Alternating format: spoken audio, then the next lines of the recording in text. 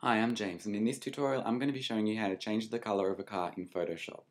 So here I've opened this image of a Audi A8, and the first thing I'm going to do is go to Image, Adjustments, and then right down the bottom to Replace Color. Now you'll notice that an eyedropper tool has replaced my usual arrow cursor, and with that I'm just going to select the red of the car.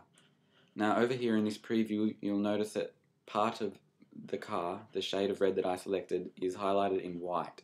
That means that that part of the car is white, is selected, and the black is obviously what's not selected. To make the whole car selected, I'm going to have to hold down Shift, which means that I can add to that selection, and just drag over all the different tones and shades of red of the car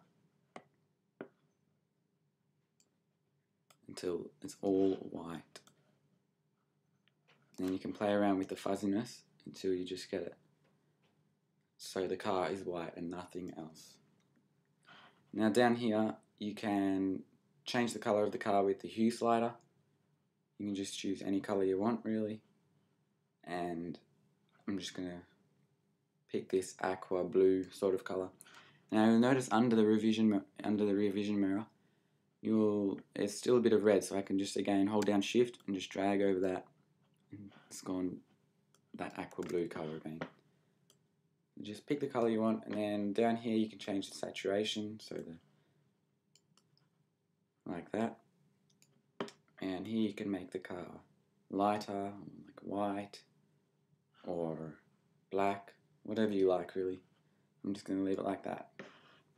Now click OK, and you're done. It's not perfect, but you'll probably spend a lot more time on it. You can see over there's a bit of red, but you can just play around until you perfect it.